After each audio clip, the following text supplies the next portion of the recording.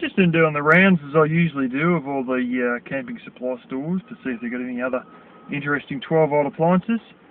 And I was in the joint I got my N-Gel fridge from. And I remember when I was in there getting it, something that a bloke I was talking to said to me. He had a fridge, a car fridge, and basically he didn't use it for about 2 years. So he put it in storage for 2 years. And he said, I pulled it out and went to use it, and like a week later or something, it was dead. And reading my N-Gel book, I also remembered it said the same thing. Don't just store them and forget about them altogether.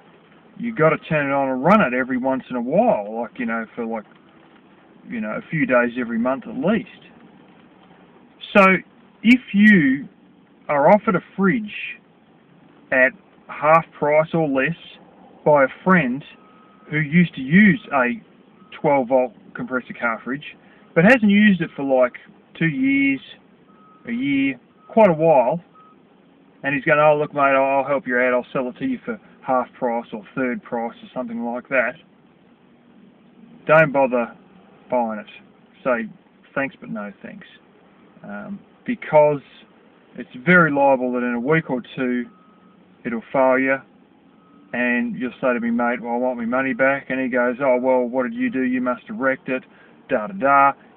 You can stuff up a good friendship, and basically, you know, what is a fridge at 1/3 the price if the thing's dead in a week anyway?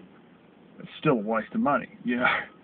So I just thought I'd throw that one up there because it's a trap that you may fall into, trying to buy stuff cheaply and then get yourself something that's cheap but dies after a week or two.